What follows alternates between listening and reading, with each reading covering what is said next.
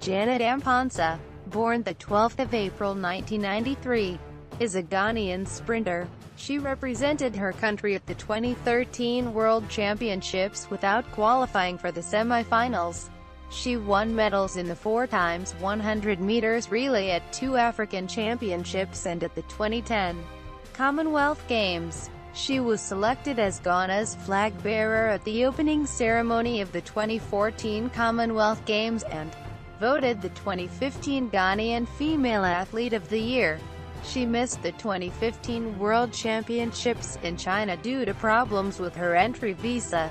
At the 2016 Olympics, she competed in the 200 meters and 4x100 meters relay events.